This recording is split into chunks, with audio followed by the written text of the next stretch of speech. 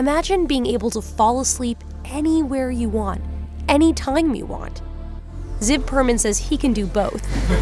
But this 33-year-old has a PhD in neurocognitive science and has spent years studying how our brains work.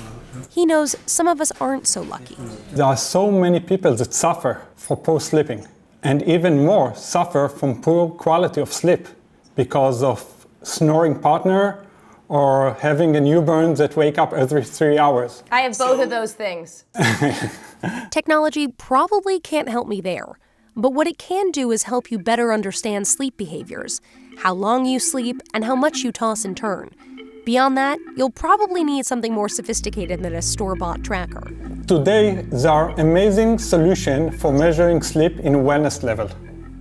All kind of watches, mattresses. But when you would like to measure all the aspects of sleep, here you have a gap.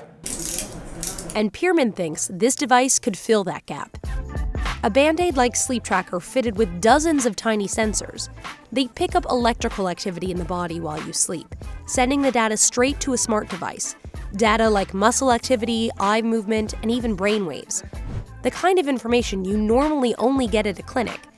This you can use at home, by yourself, for 1/10 of the cost of a professional sleep study, Perman says. The tracker is 10 years in the making, and the reason Perman co-founded his Israeli-based startup X-trodes in 2020. Even with growing interest in sleep, is medical-grade testing of your sleep still a relatively niche market? We start to understand that sleep is a goldmine for understanding our health. Better data could also help medical researchers, and not just ones who study sleep, Perman says. We can identify both sleep disorders, but also sleep patterns that related to other disorders.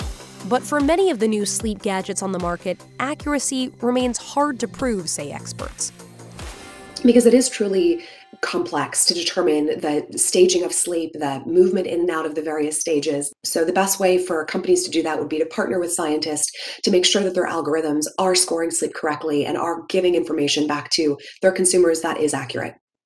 Perman says his technology is currently being tested by independent researchers for validation.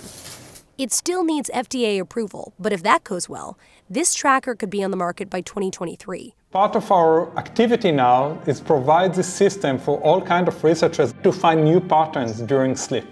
In the long run, that could help us all snooze just a bit longer.